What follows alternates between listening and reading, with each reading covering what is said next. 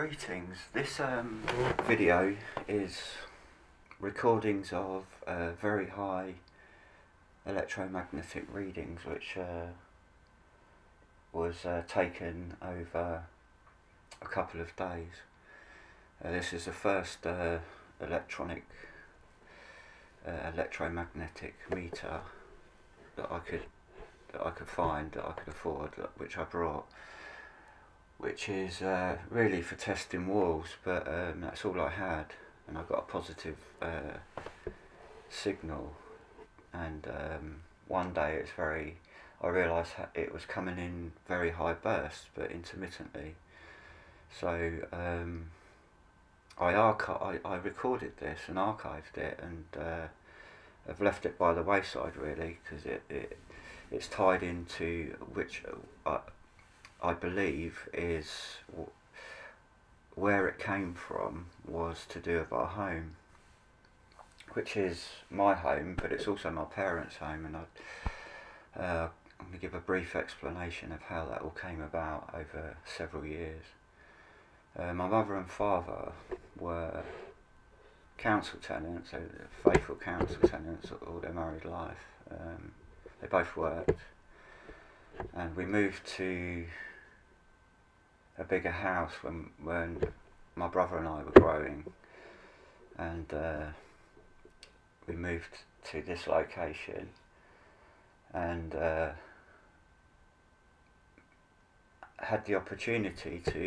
parents had the opportunity to buy their council house, and but the council had this, and people behind the council, or encouraging the council, I cannot tell you, had this project on the burner for a long time, and I believe the motive was money.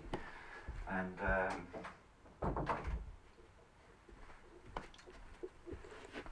my parents took them all. The council got a surveyor to. They couldn't knock the houses down because so they had to lie and cheat. So they got a surveyor to lie. They're old Dutch prefab houses. They're like the old houses were like World War II, thick concrete. They clipped together, and they had steel reinforced rods set into the concrete. And there was they would last for years and years and years and years, because they were so sturdy, and they're a bit rough around the edges, but there was nothing structurally wrong with them.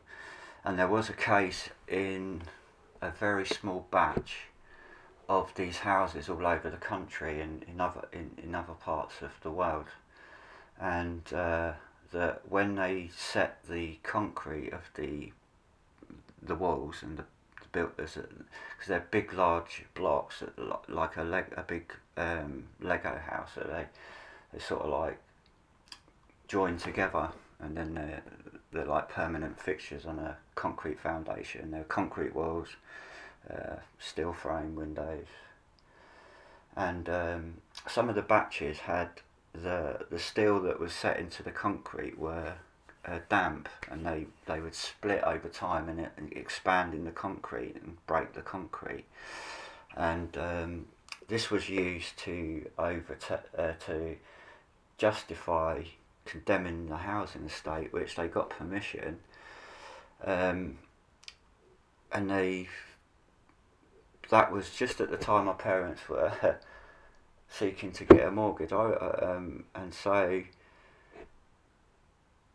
we saw because we'd lived on the estate, we knew all the machinations before, how planners slip things under the table, and so we had our eye on what their intentions were, and they put a survey out. I think there were 74 homes roughly on the council estate that we lived, and they were an old MOD workers' houses, and then the council took them over, I think in the 60s or the 70s, and they proposed to the tenants to have a choice. Do they want the houses refurbished with like double glazing and modern radiators, because they were all back burners with open fire with back boiler and or gas fires or whatever, and they gave the residents a choice to either have a new home or the old home refurbished. So a survey went round, and the results were correlated, and it come back almost unanimously that people wanted brand new houses. But when people in the community started talking to one another in the local shops, because it was quite a close community, it was discovered that there wasn't very many people who chose to have their homes to have a new home, because they were such lovely gardens. It was built on old orchards, had big gardens, big front garden, big back garden, and they're very large houses, and quite open and big rooms, and so it started to realise, oh, these are lying, and the excuse that they condemned them was this, they had concrete cancer, they called it.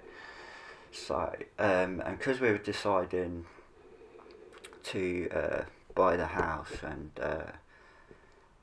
because my mum and dad were paying rent, they both retired, so we decided to get a chartered surveyor to survey our house, which we paid for, and they said there's absolutely nothing wrong with these houses.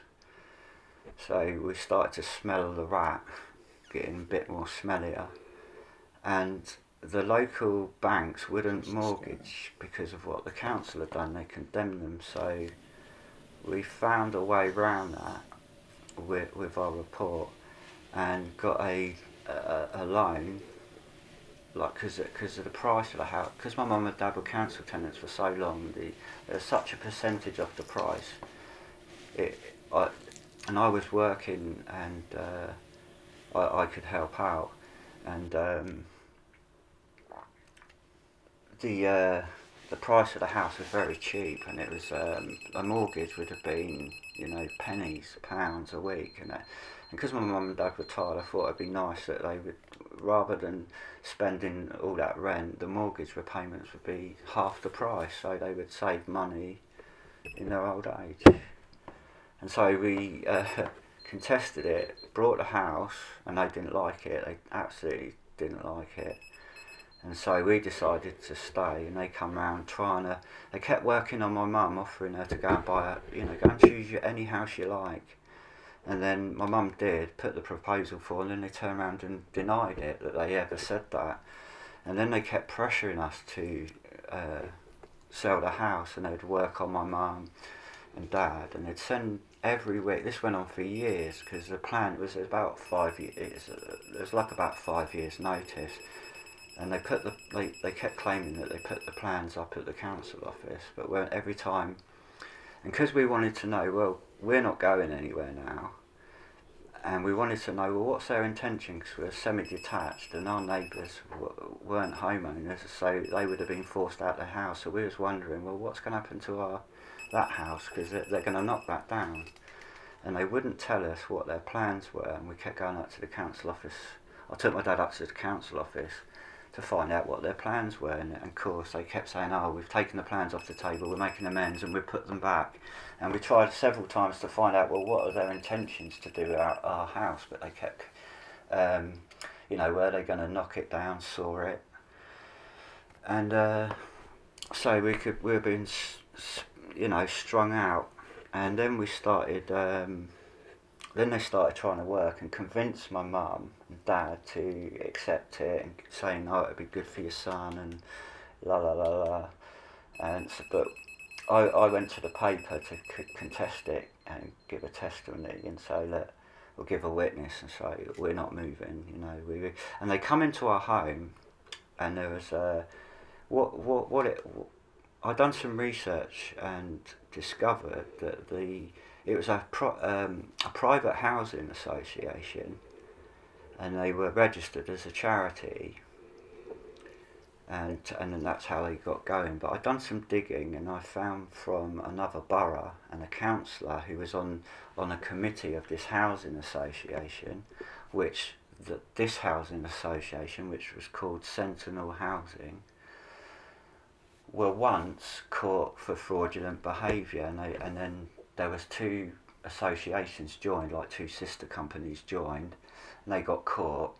One got prosecuted, and this Sentinel housing remorphed from the old name into Sentinel, and a councillor had wrote a full report on the machination. And I discovered that they register as a charity to get charity status. They have loads of these were City of London investment bankers or some sort, and they got charity status, and they would loan the money to a company and get that company to have employees who would, which was also part of the team who design the houses, so they're probably all in on it. And I'd done some research, and I couldn't find. I thought, oh, these are Masons or something, and I'd done some research and found I couldn't find any association to Freemasonry, but both of the two managers of the company, not the shareholders, the Sentinel housing operatives, the charity would loan the money to them, and then they would pay the shareholders back with interest, and that's how they would make a profit out of the charity status. And then after a few years they'd lose the charity status and no one would be the wiser. And this and what they would do is they'd have they'd involve the public in the community, so there'd be a committee, and 2/3 of the committee were made up of Sentinel housing and the shareholders, and the other 1/3 was appointed to a public representative on the housing estate. And this councillor stood up to them and said, well, no matter what's put on the table, it's 2-1, because you're playing out that you're two separate companies, but you're actually getting 2/3 of the votes, and nothing was ever being passed through.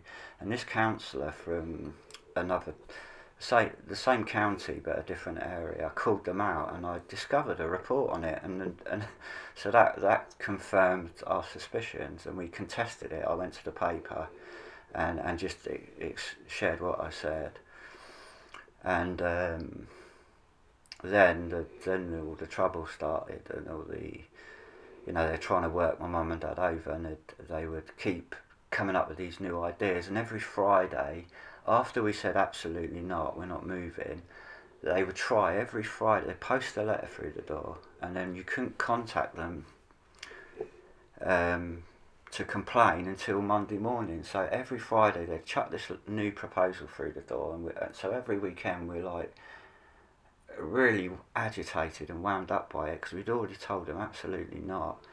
And they come into our home and said, what started it, one of the managers, his name was Val Bagnall, and the other one was Mr. Paul Richards. Now, Paul Richards was the guy who designed it. Now, my discernment was he was a nice man, and he wasn't really perhaps aware of what was going on, but the other guy was a bit more of a wolf. And he said, my mum and dad invited them in. I personally wouldn't have. And I was there, and I was sitting at the table, and we said we're not moving, and they was trying to convince us to change our mind. It's all, it'll be all in your son. Think of your son. I said, well, we've already made this decision, and I said to my parents outright that take no notice of them. I said I'd rather you stayed here, and if anything happened, I'd acquire this house. I'd much rather this house than be in the pocket of these people. And one of them piped out, "You will be moving whether you like it or not." And of course that got myself up on my feet, and I told them to get out of the house. And also my mum was like reacted, on your bike, and but rather crudely, and told them where to go. And so then they'd keep sending us letters to try and change our mind. And then about a few years after that, we was trying to find out what they wouldn't inform us of what their intentions were. They kept changing the plans, But the plans were never at the council offices, like they said, so we knew they're lying and playing games. And they would work on my parents every weekend. And every Monday they would be told, you know, absolutely not, stop sending us these letters, but it never come to anything.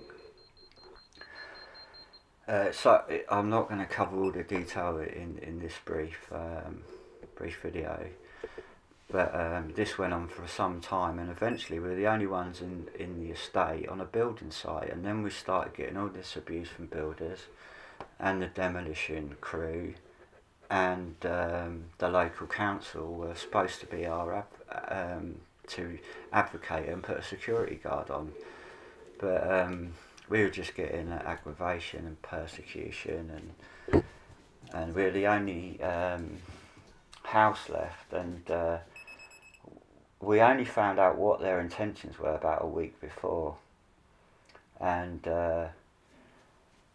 they had different contracts. I had a chartered surveyor to make sure that things were done properly, and we found out at the last hour that they were going to saw the other house in half and render up the remaining half of our home, so we'd be a detached property on the estate, and they didn't want that. It would have been like a blotch to their project, so they were all out to get us off, and they succeeded, which was it was evil the way they done it, and against my will, and they done a switcheroo on my parents. My parents were so worn down that they worked on my mum and convinced her. She was just like, oh, you know, they worked on her while my dad was unaware of it and I was unaware of it, and they would, because we lived in a building site, my mum got quite friendly with some of the workers, and I reckon they worked on her. My mum was very vulnerable, and so was my dad. So after a while, they somehow convinced my mum, but they changed it. They were starting to think, well, perhaps it would be best if we moved, and they didn't. While my parents were like deliberating about it, I expressed that I wanted nothing to do with it, and I'd helped my mum and dad attain insurance for the mortgage, because they wouldn't get they couldn't get a high street bank mortgage because they'd been condemned. But with our evidence, we could get a loan, which I had to insure, and I was working, and I agreed to insure it. And I wasn't a homeowner; I was just a lodger. And so on the original house, my mum and dad were, you know, I'd done it for my mum, solely for my mum and dad, so they didn't have to go through being moved around by these people and then put in, you know, not having a choice where they'd like to live. And so I agreed to insure their mortgage or their loan, that if anything happened, I could pay it off. But anyway, they paid it off eventually anyway, so it wasn't a problem. And then they worked over my mum. On the day that the house was demolished, the company LA Moore were the contractors to do the demolishing, and they were like, this was an organised criminal conspiracy and gang, and they were supposed. We were on this. It was a 3-phase program, so it took a few years to build. So for a few years, we were this lone house on a muddy landscape, and the council was supposed to protect her, that they couldn't start work until a certain time. But every morning that was ignored, and they'd come in really early and they'd start up all their machinery, then go off for an hour just to wind us up. Right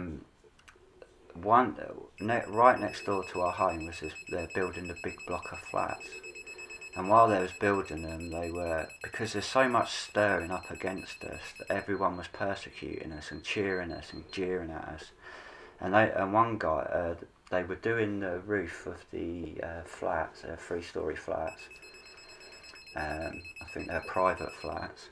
Some are private flats, some are council houses, and some are for key workers.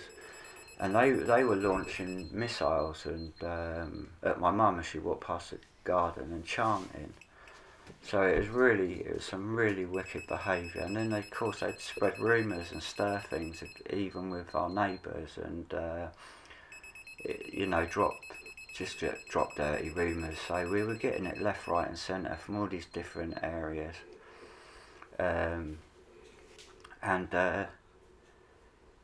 It's just really awful. And there was a guy who threw a hard rubber ball at my mother, and it nearly hit her. And if it would have hit her, it would have killed her, because it was one of those solid, hard, not like a rubber ball, but it was almost like a cricket ball. And he threw it really fast, and it missed my mum, hit, and I heard it. And then they were firing rivets and all sorts, and this just went on all the time. So it was just grief after grief after grief, and all our complaints were just being ignored. We're getting no representation, and the council all had their fingers in the pie, and they were supposed to represent us and protect us, but they just winked. They were supposed to come round to our house and make sure they're doing what they were doing, but they didn't. The representatives went to the site hut, and they'd all come out the site hut laughing and jeering. So we knew that it was all a load of rubbish. Anyway, this the contractors that were abusing my mum had a car accident. This is awful, and they tipped. There's a minibus bringing workers to and fro from work, and they tipped the car. It was the van tipped over along the dual carriageway, and the sparks set light to the petrol tank, and it burst into flames inside. And most of the people got out, but the guy who was threw that ball burnt to death, and that was a horrible thing to witness. And if that doesn't put the fear of the Lord in you, I don't know what would. And that was dreadful. So there's all this ugliness and machination against us.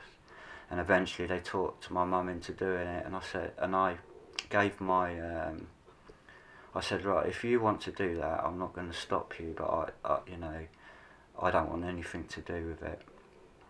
And so my mum agreed, and then for my mum and dad to accept the house, they pressured them in to give our property over before the new property was finished.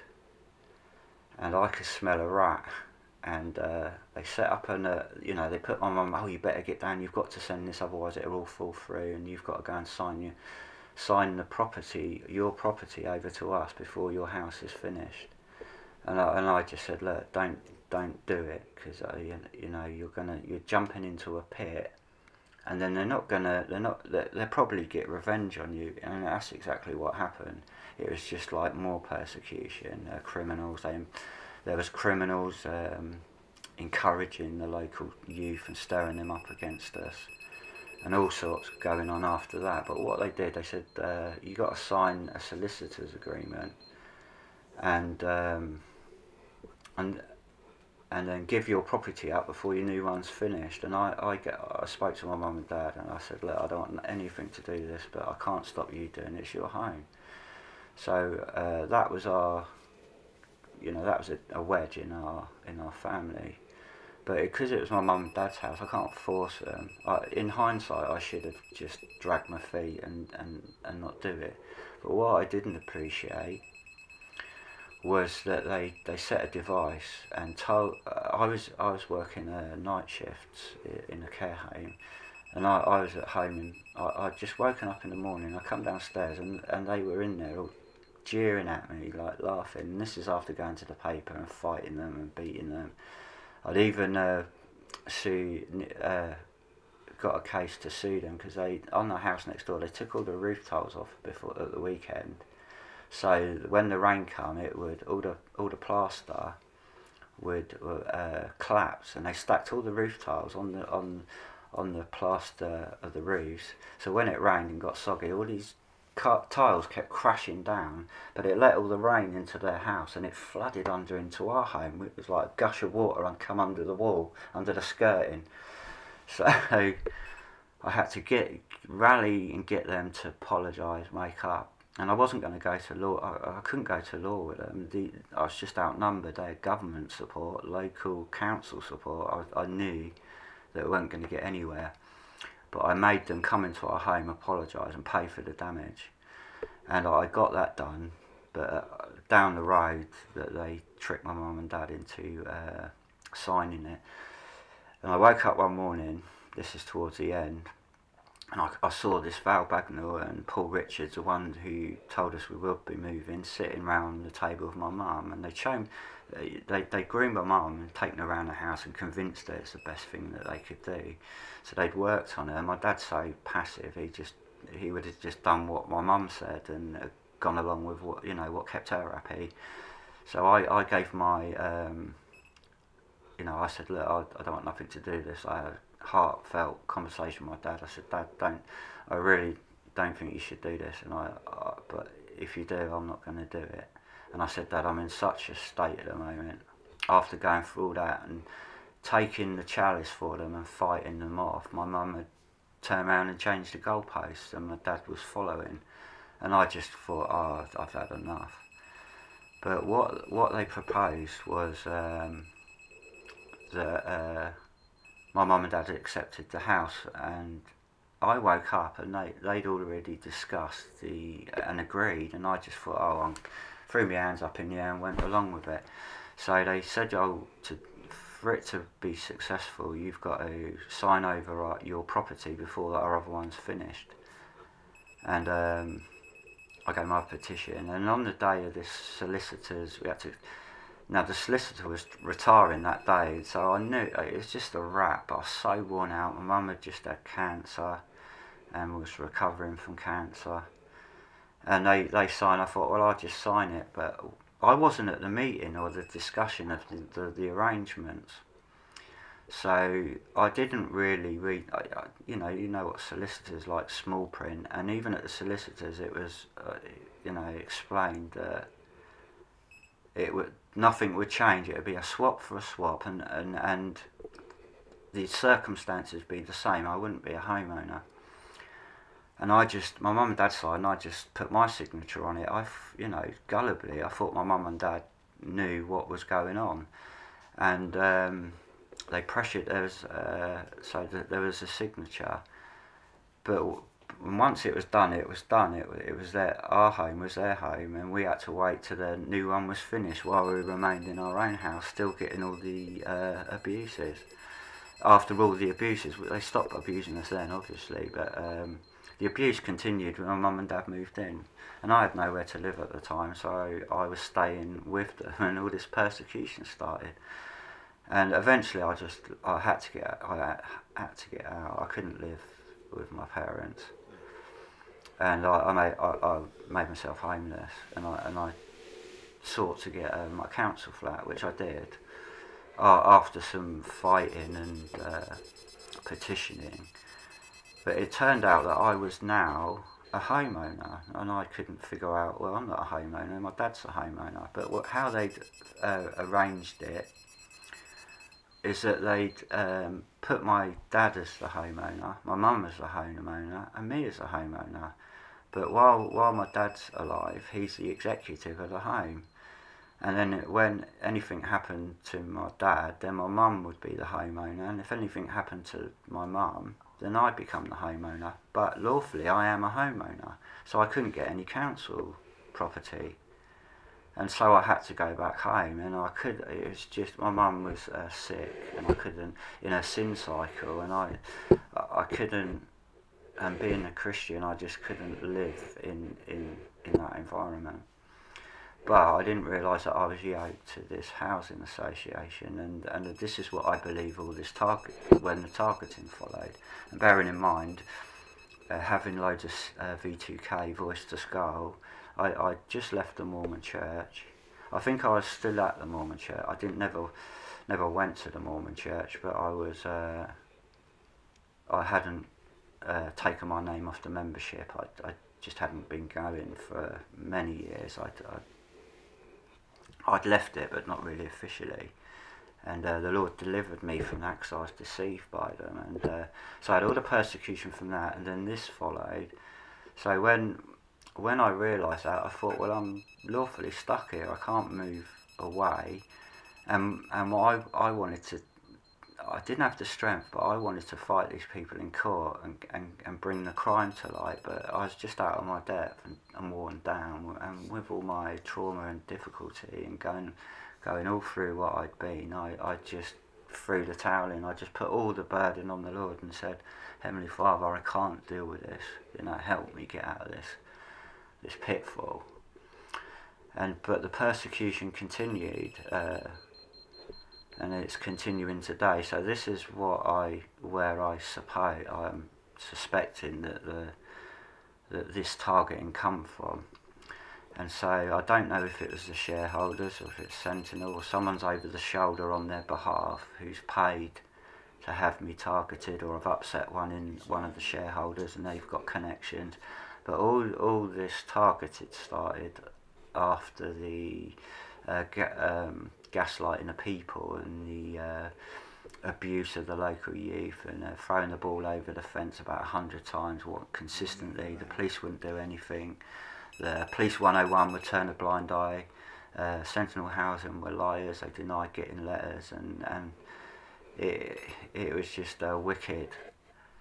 And so I just resolved myself to patiently wait. And so I found these videos today in an archive, and I thought, well, I'm going to, on the back of the ringing 101, 111 and 999 seeking help and for other crimes, and to get some urgent medical attention, which thank God I've improved, and my temperature's gone down, but I was really sick, and I needed hospital, and my mum was bumped off in hospital, so I wanted to make sure the police were there, and that they were aware of any danger, but I just got nowhere, and again I was shut down.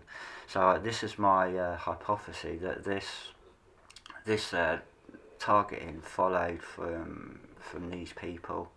So my mum had a brain tumour, so I don't know how long this electronic radio thing was flying through our house. I had absolutely no knowledge of this sort of technology at the time, and my mum developed a brain tumour. We were becoming, there's so many faults in the houses. They cheated in passing off the picking list. They just made it up as they went along and walked all over us, and I put myself in a position to allow them to do that because my parents have put me in that jeopardy. They wouldn't acknowledge they couldn't understand what my problem was, and I just resigned the fact that my parents were just, retired, they're dead in their sin. But anyway, thank God it eventually led to my mum's salvation when she had a brain tumour. It sort of made her realise, I think. And anyway, this is where I suspect it comes from. So I don't know how long it was going on, but I caught these bursts of energy and coming from different directions. So this is what I've recorded, and this went on for years. This has been going on for a few years after the human physical gaslighting and persecution. Then this followed, the electronic harassment, and I suspect it's like covert neighbourhood behaviour, because they get to choose who they put in each house, you see, and it's private council and key workers. So I was getting these signals from all directions. I was being cut, and there's these other devices against me. So that's what this video is about, and just to call out these people, just to publicly, make it known of these criminals, and that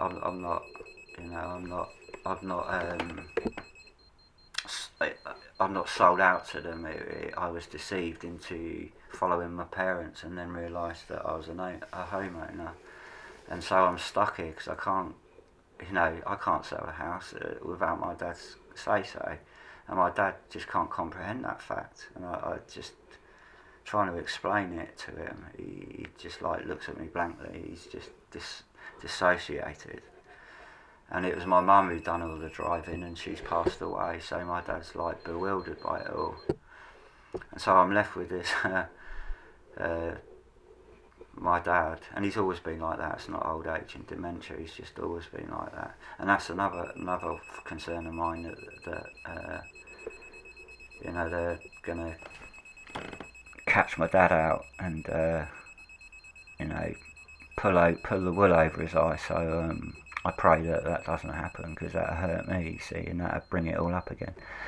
So I caught all this radiation, and when my mum was diagnosed with a brain tumour, our doctor said, "Oh, there's been a spate of brain tumours recently," and I thought, well, and then I discovered these signals, and then I was feeling these signals, but I didn't quite know what it was. And then when I'd done some research, it took me about a few years to research all this, and I found out about targeted individuals, MK Ultra, and it opened so many doors. I thought, right, I'm going to measure this and record it, and I brought some instrumentation, and I caught these strong signals. That's what this video is about, and I suspect it came from those people. And I'd done some research and found out that these two wives of this two managers of the housing association, that they would been visiting these Masonic garden parties. So I couldn't associate them to Freemasonry, but their wives were. So I thought they're Masons, and they're probably part of a coven. And this is a conspiracy and a fraudulent crime. So I'm just documenting the fact and sharing this with the public, that people are aware of these sorts of machinations, and they're still guilty of their crimes. I've not let it go. I've just not been able to deal with it. So I'm just going to share this in the name of Jesus Christ. Amen.